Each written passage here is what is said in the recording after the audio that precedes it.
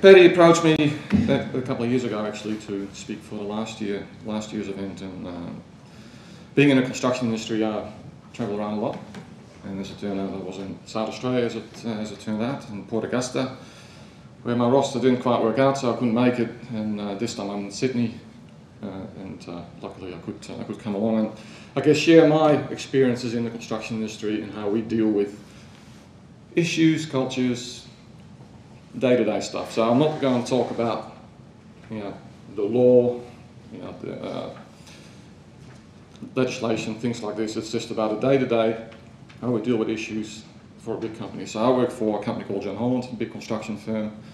I'm pretty sure that most of you have heard of them before. Been involved in many safety issues and dealt with them in a dignified manner, and that's essentially what we all want. So the presentation is called "It's Not a Witch Hunt," because essentially sometimes when something goes wrong, we investigate and then people ask, or people say, "It's all right, mate, it's not a witch hunt." Well, you wonder sometimes, is it or isn't it? I'll tell you, this is a good story. Well, I believe it's a good story, because in my experience, with the right people, the right subject matters that do these investigations, you get the right outcomes. And typically, what you all want in the end of it is a learning and to improve the processes and systems. So, what I want to talk about is essentially like the way I see it, and ultimately, I haven't really had any idea about the presentations given today, and I can certainly see a lot of connections, in particular Maxine's presentation, which was awesome, and you could just see the improvements that are really necessary in your field, and I can see the things that we are doing in our field that work very well. And I'd like to just talk about a few of those and give you a few examples. Culture is one thing. Culture is a very important thing, and we set a culture very, very early in a project. So we work in projects, we have a conception stage, design, engineering, front-end engineering. We buy stuff, eventually people come to site and we start to build. But you want to start on the right note. You want to give the people the confidence that they are supported and that basically everybody goes home safely. And to do that, you've got to set a good culture. To set a good culture, you've got to have good leadership. I've been very lucky. I've been working in the industry for 20 years, 25 years, and I had some amazing leaders, amazing managers that were very passionate about this and set the tone to do that. But we're all humans, and incidents happen. Unfortunately, in the construction industry, people die. So how do we learn from that? We have incidents, serious, some serious, some not so serious, and how do we learn from that? So there's processes in our industry that when something does happen, big or small, we deal with it. And we deal with it professionally, with dignity, and there will be an outcome that is shared at a local level, and depending on the seriousness of it, even at a company-wide level or even a national level. The consequences of the incidents are shared as well. Some consequences could be, as we talked about today, that they're non-events. So they are non-events. We move on. Some consequences could be more serious. Some could be malicious. Some could be by accident. Again, we're humans, accidents happen. How do we deal with it? And what do we learn from them? And how do we apply that? And that's the sort of topics I'd like to talk about. So, I guess again, this is my best, I guess, summary of some of the connections. This is not limited to. Obviously, we all strive to be safe. We all want to have a safe workplace, and to do that, we have to imply a level of accountability, and that's for everybody. So in the construction industry, you need to do what I call wildcard induction. This is a process set by the national regulators. So anybody that does construction work must do a wildcard induction. And this talks about the due diligence that you are responsible for. So everybody that turns up on site understands their accountabilities. And that's very important, because there's not this situation, oh, well, I didn't know. No, people do know. There is also a requirement to tell people what the rules are, through inductions, through toolboxes, through pre-starts. So again, that everybody that's working on this particular enterprise, this particular project, this particular facility, understands what their responsibilities and accountabilities are. Again, good leadership. Make sure you roll it out, make sure you review, make sure that these things actually do get implemented. And of course, you're not getting any followers if you don't treat people with respect and dignity. That comes without saying. By doing that, people follow. By doing that, you move mountains. By doing that, you get the results you need. And I've seen plenty of examples of that, and I'll tell you, it's awesome. It really is. And in the end, we all strive for excellence. We all want to deliver the best project, or the best product, or the best service that we're here to do. So, what creates a good, positive culture? So, it's all about processes. You've got to have processes, you've got to have standards, you've got to have regulation, we've got to have rules. Construction industry is very good at that. Sometimes people may argue a bit too much because it constrains, I guess, the schedules and I guess the need to finish something quickly. But there is also a good reason for it. It is to keep people safe. So everybody plays a part. So each person has a level of accountability. That's really important. Nobody can say, oh, I didn't know, or that was not my responsibility, in particular in the safety space. We really push on, for example, if you walk on site and you see something unsafe, you ought to say something about it, and you will not get punished for it. We want you to say something about it. Not only that, you say something about it, it's reported, it gets dealt with. Now, sometimes it's something quite small and probably deemed as unnecessary, but we still give that feedback. Sometimes it's something that can be fixed straight away. We'll fix it. Sometimes it may take a bit longer, but we'll convey to the teams that we are doing something about it. That is really important because people feel they're getting hurt. So the leaders lead. So that means that these rules apply to everybody, including the managers, from the managers down to the cleaners. Everybody the rules apply to all of those people. So if anybody in that spectrum does not follow those rules, they will also get disciplined the same way. And that again sends a very strong message. So positive, clear communication to all stakeholders. So that's really important as well. So when something does happen, you convey that message to the teams. So there is no hidden information. People understand what's going on, and that people feel engaged and involved. And obviously, treat people with respect and dignity. You'll see that as a common thread across this. Something that I guess you guys can use a bit of.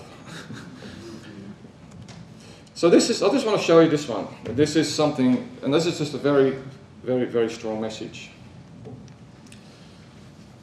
And it's very common in the construction industry. So this is actually a stop work authorization card that we give to all our staff members. And these are people that are, from managers down to the cleaners, they have authorization to stop a job.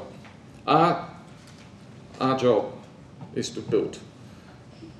That's where our money is made. But we give anybody the authorization to go to someone and they see something unsafe to stop the job. These two characters that you see on these pictures, one is the construction manager and one is the project manager. These are the big wigs on the project.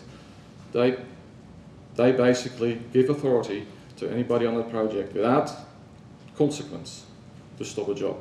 Sometimes maybe someone does it, that wasn't necessary, it doesn't matter. If we only catch that one time when we could have hurt someone, then that's a win. Because let's face it, on any project or any workplace, you can you can perform as well as you can, and you'd be right on track to get the outcome that you want. When you start to hurt people or when you start to kill people, none of that matters anymore. So that's why in the construction industry we take a very, very important approach to that. So this says there is nothing more important to us than safety. So you are authorised and responsible to stop activity that cannot be undertaken safely. So the responsibility part is really important as well. So what we're saying to our people is, you are authorised, but in a way, if you see something unsafe, you're actually responsible as well to do something about it. So, and our aim is to develop, the safest safety culture at John Holland. So, this is one example. There's many examples of these at other construction sites. But I just wanted to share that with you because that's just a very powerful message to those that work on the site. But lead by example is a really big one. If a leader doesn't comply, how can you expect everyone else to follow? So what's important is set clear expectations at all levels, set the rules. This is again done by project inductions. Training, I've heard today that there are no standards and there's lack of training. Training we are extremely big on. Like there are particular activities that we cannot do without having the appropriate training. Of course, you guys, you're obviously registered to do your job, but we use machinery. Without the relevant training for that machinery, we have working at heights, we have confined space access, all that sort of stuff, and that all requires training, and we provide that. Talk the talk, walk the walk. Apply to the rules, as I said before. Transparency, I think I heard a bit that's lacking somewhat. Again, in my experience, that's really been a key one. Like the transparency, like something happens, it's shared. We deal with it, we move on. Empowerment, that's extraordinarily important. So give people the authority, the empowerment to do something about a particular issue. We do that also in, for example, in a safety perspective, we have what we call HSR committees. So these are ordinary workers that are put together in a committee with safety professionals and managers, and they can openly speak their minds. So sometimes people are a bit scared to speak up. This is another vehicle where people can actually make their concerns heard, and those concerns are heard, and those concerns are actioned because it's minuted and it's shared. It's transparent. It has to be actioned. Attitude. Attitude is everything. If everybody's got a good positive attitude, you've just about won the battle. At all levels, this is important. And be accountable. So this applies to everybody, obviously. So just quickly just go through a few things. So this reporting of incidents and hazards, I'd just like to talk about a couple of examples where this made a change within John Holland. So in 2009, we had 2 fatalities in Western Australia, one of which was through a grid mesh incident. So there was a guy that fell through a grid mesh panel that was loose. And after an investigation, we found that the safety systems and the safety processes were not adequate. And they've essentially changed all their safety rules to ensure that these sort of incidents would never happen again. And one of those things was that they looked at design. Like how can we prevent safety in design? How can we prevent safety in pre-contracts? How can we prevent safety before we start a job? People felt at that time that they were, and I'm sure that you guys can probably relate, a prisoner within their own environment. So they had systems, but they couldn't apply them because they were so complicated and they weren't flexible enough. So they created the systems to have more flexibility and therefore better safety outcomes. Unfortunately, my time is just about up. I do apologise, but yeah, I'd just like to talk about just the consequences of the incidents. When we have an incident, we investigate it with the right subject matter experts. And the intent is not to punish someone, the intent is to learn from it. Now, sometimes it could be through a malicious act. Of course, we deal with it differently. But more often than not, the persons involved are remorseful. They made a mistake. That can happen. From those mistakes we can learn, and we deal with it. We learn from the mistakes. Sometimes we change our processes because the mistakes may happen because we have some gaps, some holes in the processes, and we deal with that. But we are not there to punish the individuals. We're there to learn from it, to move on and share that with the rest of the teams. So that's essentially how we deal with these issues in the construction industry. The change processes are the key. So sometimes it's something small and we deal with it on site. Some things it could be a change in legislation. It could be something that happens and someone like, hang on. We now had 2 incidents with 2 different companies by using this particular machine. We need to change stuff, and that happens. This is a final one. In Queensland, I was working for Santos 3 or 4 years ago. They had an incident on a pipe welding machine. There was a person that unfortunately got killed by using this machine as a result of that incident, where at this point they were using these all over Eastern Queensland. That work was stopped. Among all those companies, there would have been 10 companies that were using probably over 100 of these machines. They all mutually agreed to stop the work, find out what the issues was. And as it turned out, there were some serious issues with this machine, some safety processes that could have been improved, and that's what happened. So it's extraordinarily sad that it has to take someone's life, but by going through this process, we actually prevent the next person to get hurt. So that's just my sharing of my experience, and I hope you got something out of it.